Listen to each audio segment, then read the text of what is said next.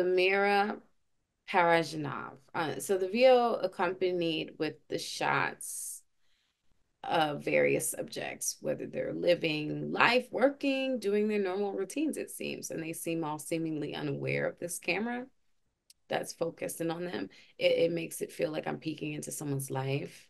And that they're very different from other docs where you'll get your collection of video and B-roll, and then you have your collection of interviews and talking heads, and you're talking directly to a person, and the subjects are very front forward and very aware that they're being recorded. In this case, you have the VO that is more like a reflection. It's like a recounting of a memory. It's telling a story, how he relates to Russia, um, how Russia relates to his grandmother's spirit. It's like we're following the journey of the VO, right?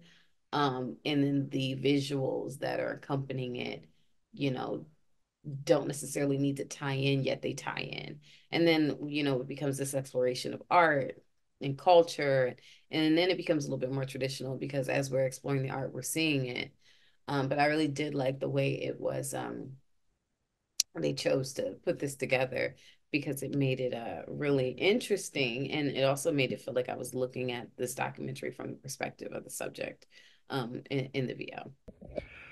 What better way to make tribute to an artist than through a piece of art? And that is exactly what this filmmaker accomplishes here. His beautiful words are so poetic and are fueled, of course, by getting to see and touch things that Sergei really interacted with in his life, being in his home, seeing things and personal artifacts, etc.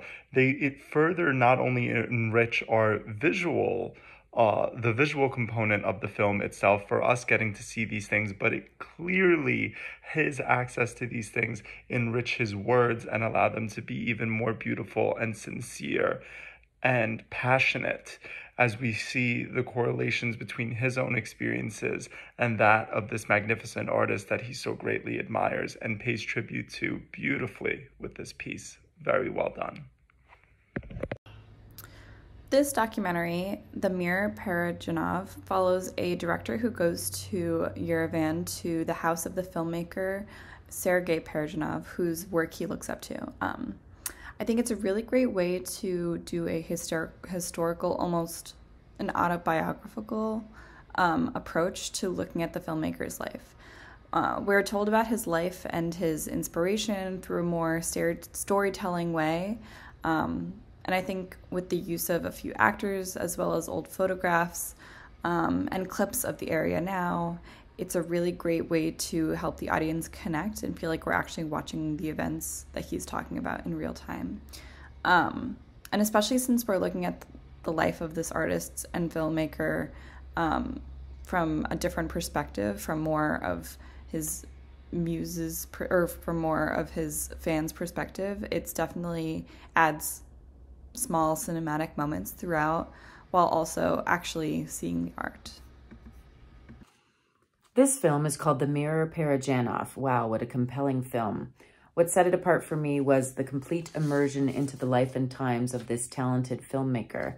I love the endless stills of his work and shots of fascinating people and countryside. I also appreciated the segments of the young man and his journeys throughout the film. The soulful vocals and soothing orchestral music really set the contemplative tone of the piece.